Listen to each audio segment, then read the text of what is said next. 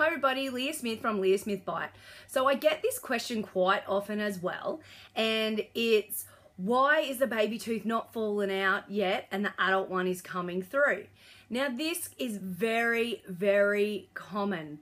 There's no need to freak out. It happens to most people. It just means that the adult tooth hasn't come through directly underneath the baby tooth usually, because that's how they start to get wobbly. The adult tooth slowly wears the baby tooth's root away, making them mobile because there's nothing anchoring them in place anymore. So it is quite common.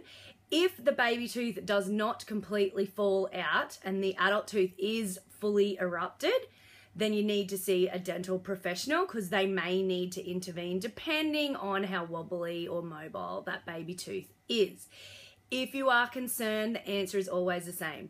Please go and see your dental professional so they can have a look. I am more than happy for you to send me a little screenshot via this page so I can check it out for you if you are really concerned.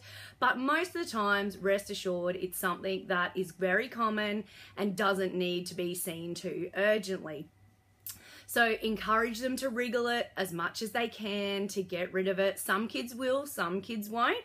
But I advise my patients to wriggle them 100 times a day. So whether that's with their fingers, pushing it with their tongue, twisting it, whatever they're happy with, go with it. So it can be quite normal. Don't stress out and just encourage them to wriggle the baby tooth out as much as they can.